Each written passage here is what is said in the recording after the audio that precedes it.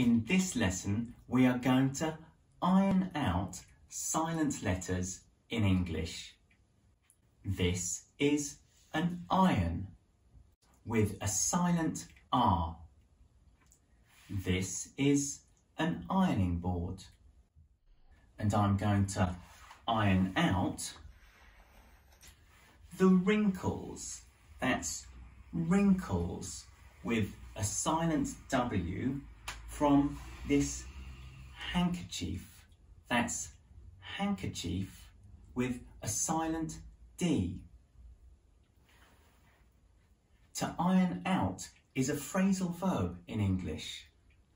And the phrase to iron something out is often used in spoken English, meaning to solve a problem or fix issues. So, I hope that this video helps you to iron out silent letters in English. See you next time.